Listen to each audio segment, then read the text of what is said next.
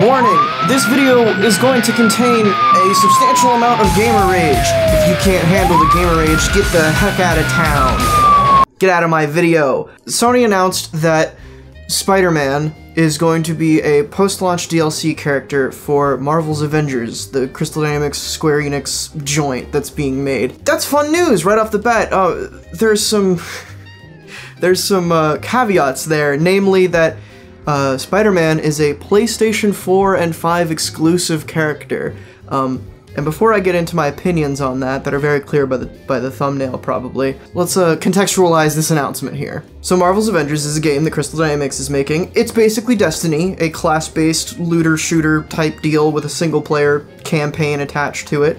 They're very cagey on what the game actually was, but now that people are finally playing it, that's kind of what the accepted consensus is. It's essentially Destiny, but with some differences and a single-player campaign thrown on top of it. But Spider-Man, as a post-launch character, has been a rumored / just kind of talked about thing for a while now. And the idea that he was going to be Sony / PlayStation exclusive was also something that was talked about for quite a bit. At least in the circles that I knew, there was talk about, like, you know, less rumors, less like leaks and rumors, more just like, hey, this is probably likely, especially considering the Insomniac Spider-Man games that are exclusive to PlayStation 4 and PlayStation 5 when, you know, the new one comes out. It was all just talk up until Monday, August 3rd, which is today at the time of this recording, where Sony came out and was like, hey, this is happening. This is the case. Spider-Man is coming to Marvel's Avengers, and he will be PlayStation exclusive. So the other bit of background that will provide some more context for things I'm going to talk about later is in the comic books. There is a line of comics called the Gamerverse, and it's actually more of an editorial, like a publishing thing, like a marketing logo. It's basically just a logo that they slap on things. I'll explain more about that later. But what you need to know right now is that there was a line of comics called Gamerverse that were under the moniker Gamerverse, where they told stories in the Insomniac world, with the Insomniac Spider-Man world, and they had adventures with him in there, along with, more recently, they've been publishing some prelude comics to Marvel's Avengers leading up to A-Day, I believe, or after it, I'm not certain. They lead up to the events of the game. Gamerverse was a logo that was put on these Spider-Man comics that took place in the Insomniac world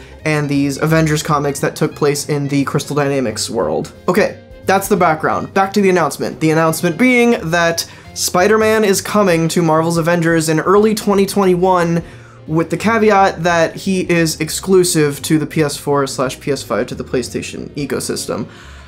I absolutely despise this. From a base level, Spider-Man coming to the Avengers game makes sense, sounds great. I like me some Spider-Man, I like me some Peter Parker, throw him in there, cool time. I have a lot of concerns about just adding new characters into this in general, but why? Why are you making him exclusive to PlayStation? What's the deal there? And I will disclaim, I am planning on getting the game on PC because I like to play multiplayer games on PC. It's just easier to communicate with friends and stuff online. But even if I was getting it on my PS4 Pro or the PS5, whenever the hell that comes out, whenever the hell we learn how much that is, maybe I won't buy it if it's $8 million. Even then, I'd be like, that sucks! Because I'm sure people love Spider-Man and either don't have a PlayStation or, you know, just want it on a different system like me, and, you know, that's the rub, right? It is what it is. Exclusives are a thing. And I understand that. Like, I'm no stranger to exclusivity. A big reason why I have a PS4 is because of its exclusive games. But those are entire games. Those are not online multiplayer games that they are adding an entire character class to that you can only play on one console. Like, this announcement is just so business and marketing based, it's insane, and it's so, I don't know, tone deaf to gamers that, like, nobody wants this. Like, the only people that are going to find joy in the fact that he's exclusive are people who aren't going to think about it, who are just like, I'm getting it on PlayStation anyway, so that's fine by me. Or the little squealing console war fanboys who were like, haha, yeah, another another notch on my belt, my little Sony fanboy belt. Like, who else has a positive there?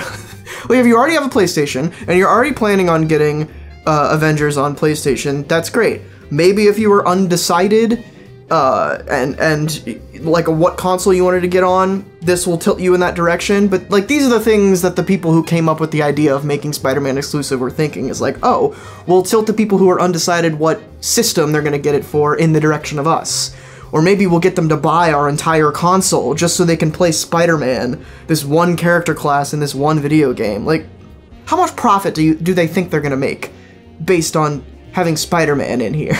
It's just, I hate it. I hate it. Now, aside from the business aspect, there is one thing that I was kind of considering leading up to this announcement, and why I was a little more okay with Spider-Man being in Avengers and him being a Sony exclusive, when that was an idea that was floating around. And that was because the previously mentioned Insomniac games are also PlayStation exclusive. And they have their own version of Spider-Man that is wholly like Insomniac's version of Spider-Man with his own world and everything. And I was like, oh, okay.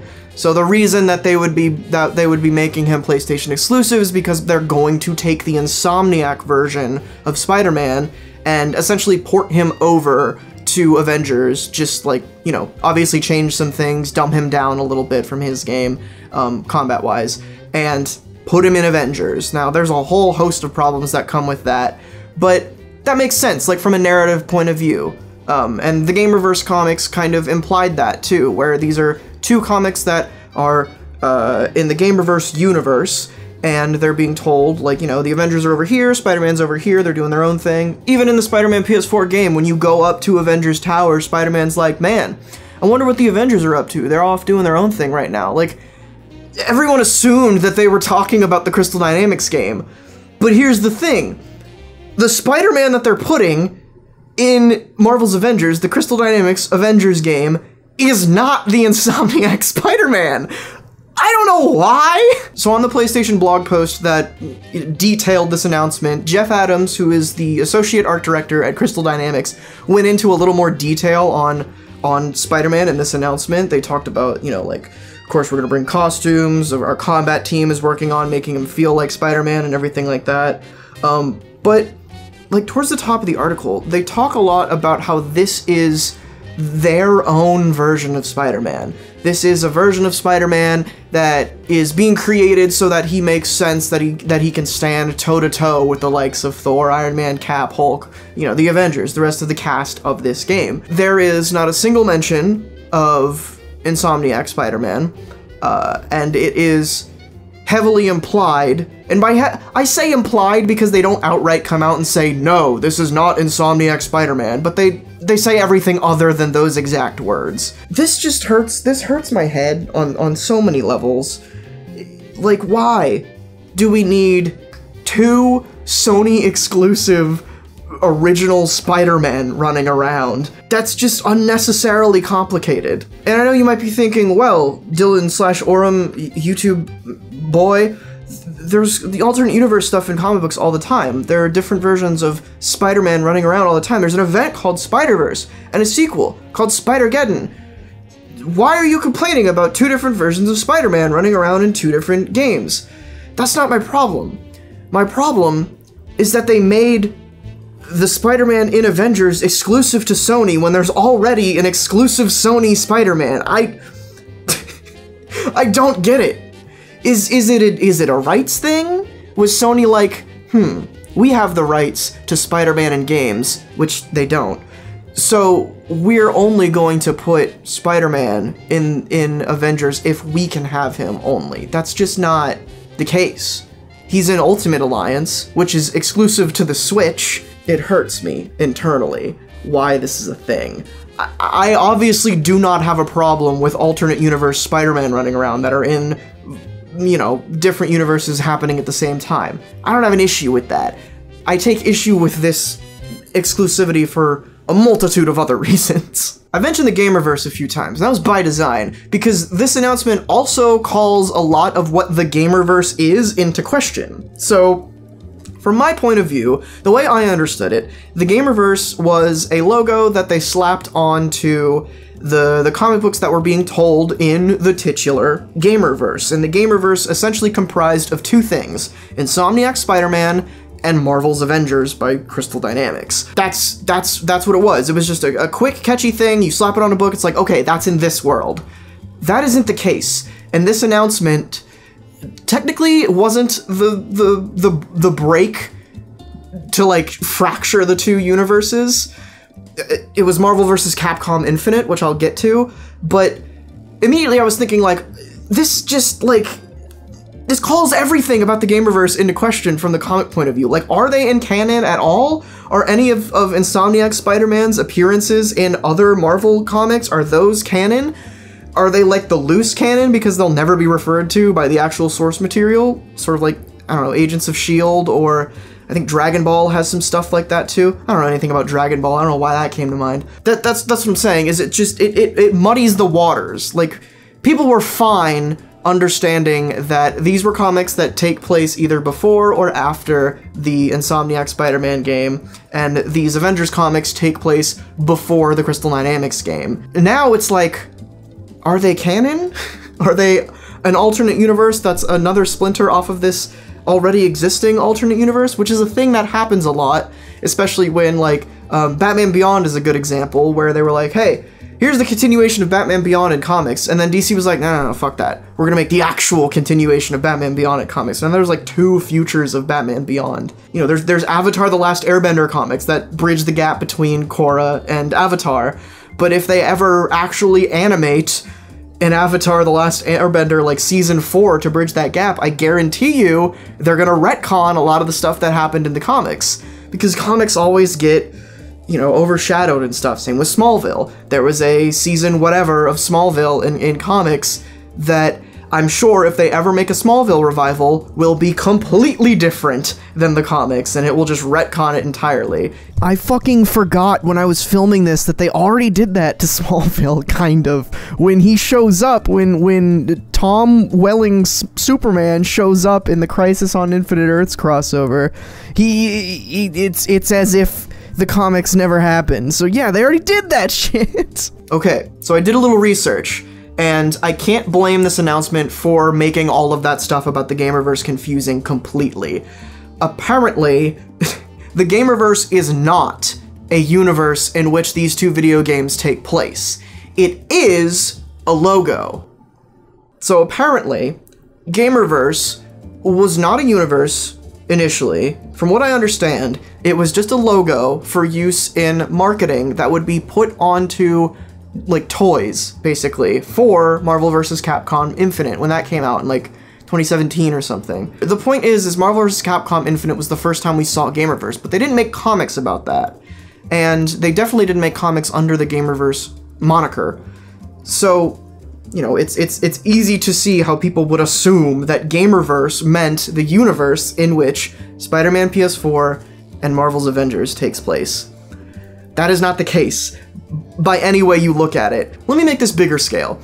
If they made an Avengers game, if they made the same Crystal Dynamics Avengers game, and they put it on PlayStation exclusively, which Sony does still have some weird rights with this Avengers game, where I think they get like early beta and early release, I think, which is fine. That's common practice. You pay a company a certain amount of money so you can release it on your console earlier. Who cares? Everyone gets it eventually. And 2 weeks, not a big deal at all. That's generally kind of the time frame. But what if you had Marvel's Avengers exclusive to Sony and Spider-Man exclusive to Sony?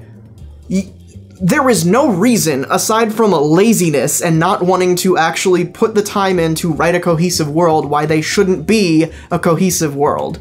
So obviously that's not the case, but that is the case when you're considering Spider-Man. And this is all just from a narrative perspective. Maybe this is the Joker of the video game world that will, you know, bring the idea of alternate universe characters that are happening in the same time to the video game landscape, because that's not really something that we've seen too much. Like, they weren't making the Arkham games at the same time they were making another AAA Batman game. Like, Batman wasn't in Injustice at the same time, but that entire thing is on the conceit of an alternate universe, even from the normal comic books. We haven't yet really gotten to a point with AAA games that are just like, they don't really have a spin, like they're not a fighting game first with flavor on top. This is a Spider-Man game, this is an Avengers game, and these are both very AAA, highly published or polished games that there are two different Spider-Man in.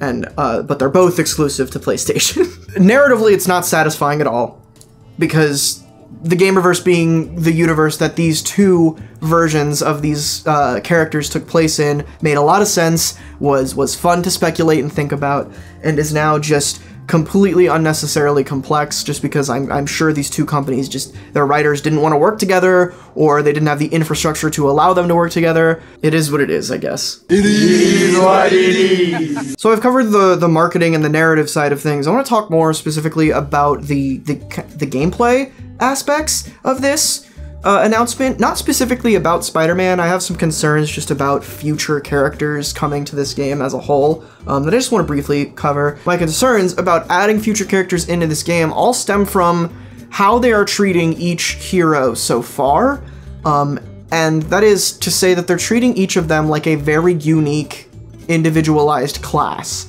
And that's great, and that you kind of can't get away from that when you're making a character or a game about comic book characters, about superheroes, because they are usually very unique and have their own quirks and power sets to them. At least so far, we have seen the Avengers that they're adding are pretty damn unique. And that concerns me, because as someone who knows how long it takes to make a unique character in a video game, not like by personal experience, just by being a gamer, it's worrying to see them put this amount of time and effort into making each character feel unique and giving them their own systems. Like, you know, Iron Man has basically two different playstyles for flight and grounded mode. Thor has his hammer throw thing, is his God of War hammer throw. I like that people consider the Mjolnir throw as a God of War thing, even though the God of War thing was just, you know, his axe is just a ripoff of Mjolnir in the first place. Anyway, Black Widow has stuff, I'm sure. Ms. Marvel has her embiggening, and I believe she can like jump and latch onto stuff. Cap has his like shield ricocheting stuff. There are systems that are specific to these characters, so when you're making a new hero, you basically just have to make new systems depending on who the hero is. And the ones that they've officially announced so far are Hawkeye, which you already have like shooting and aiming in with Iron Man, Cap, and Thor, so that you can kind of get away with, and you have projectile weapons with Black Widow. That doesn't concern me that much. But the other two, Hank Pym, which wasn't like officially announced, but he's coming. He was like the first one they teased. And Spider-Man. Hank Pym, you could say like, oh, Kamala already grows, and I don't think she gets smaller, but she grows, so you could say that the technology, they already have systems for embiggening and shrinking things. And he has like a big gun, I think, that presumably shrinks and grows things. So you could say, you know, that probably won't take too much dev time. They already have the system with that. One of the heaviest criticized things about most Spider-Man games is the web swinging. It's the first thing people look at. Is it good? Is it as good as Spider-Man 2? Now, is it as good as Insomniac's Spider-Man, which is what everyone thought Spider-Man 2's web swinging felt like? That is what is going to be looked at. So if you have a Spider-Man in your game, he's got a web swing. And for most people, his webs need to attach to things, and they need to be physics-based. That's an entire system of your game that you have to put in if you're gonna put Spider-Man in there. Like, people will be absolutely pissed if his webs just attach to nothing up in the air. They just go off screen and you're just web swinging, like in I think one of the Amazing Spider-Man games, or Lego Marvel's Avengers, or the Lego games. He does that too. He basically flies just with an animation. People are gonna hate that, myself included. That would suck. I would rather not play as Spider-Man if I can't do the classic web swinging. I don't need it to be like as in depth as Insomniacs, but I would at least like to look at the edge of something and web swing to it, or web swing away from stuff and do some goofy, cool moves. That's Spider-Man. I want to feel like Spider-Man. I want to feel like Batman. And with Spider-Man specifically, this gets kind of my conspiracy brain moving a little bit. Like, is the reason that he is not Insomniac Spider-Man so that they can set him apart gameplay-wise from Insomniac Spider-Man? Are they trying to temper expectations? To say like, hey, he isn't Insomniac Spider-Man, so if he can't do all of the things exactly like Insomniac Spider-Man, you can't complain, because he's a different one. He never learned how to web swing as well as that guy. That guy's better than him. Like, that's so stupid. Also, I just thought of this. If you're selling this Spider-Man character only to people who presumably have already played the PlayStation Spider-Man because they probably already have a PlayStation, then they're just gonna want to play as that Spider-Man even more. It's gonna be way more rare that you get someone who has never touched Insomniac Spider-Man and plays Avengers Spider-Man and is like, oh, this feels good. I don't care that he doesn't, you know, web swing all over the place with perfect precision. That's gonna be very rare. Also, crossplay is a concern with this character being exclusive as well. They've been really cagey about whether or not the game's even gonna have crossplay, but for the sake of this argument, let's assume that they do implement crossplay at some point between all the systems, PC, Xbox, PlayStation.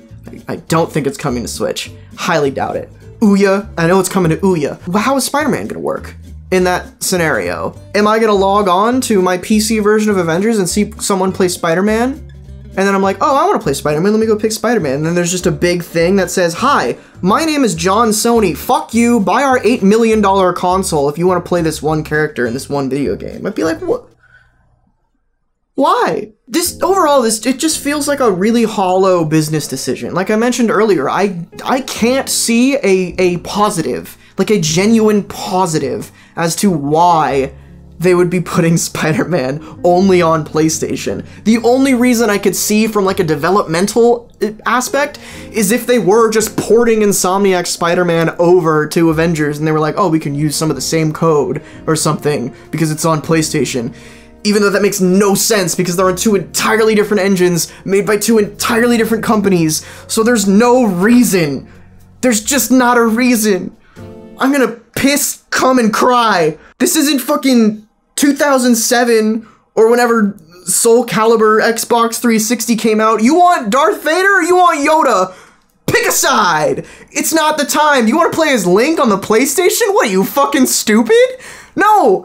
This isn't that! I really hope they change this very locked down exclusivity in some way. Like, honestly, I would be fine. I would hate this, but I would be more okay if they just had Spider-Man be free on PlayStation and you had to pay for him on other consoles. They're not gonna do that because they have very clearly stated many times that all post-launch characters will be free, which is nice. Or even if they just did like a staggered release, just like they're doing now, where you get Spider-Man a month early if you play on PlayStation, and then he comes to the rest of the consoles. Or, and I don't understand why they're not just doing this one that I'm about to say, put Spider-Man on all of them, on all the consoles, and then just make a shitload of cosmetics that are ported over from Insomniac Spider-Man and make those exclusive to PlayStation. The cosmetics already cost real money, as far as I know. If they don't, they should. I mean, I don't want them to, but like, that's money. I know people have to make money. I know people gotta make a living. I don't want everything for free. If somebody comes crying about, ooh, I want my white Spider-Man logo on my chest, it's like, well, it could be worse. And also, it doesn't matter, it's a cosmetic. You can still play as Spider-Man. It doesn't matter what he looks like. It's fine. Put him in his tighty whities. I guess that would be an Insomniac cosmetic as well, because he has that in the PS4 game. Anyway, I don't know why they just do that. Please, please, Mr. Sony. I'll suck your dick. Oh, also, by the way, completely unrelated, Auram's Corner, all Auram's Corner videos will now exclusively be uploaded to Vimeo. You can only watch them there. No, they're not coming here anymore. Except for, every once in a while, I'll take a iPhone video of me taking a shit and I'll upload it on here.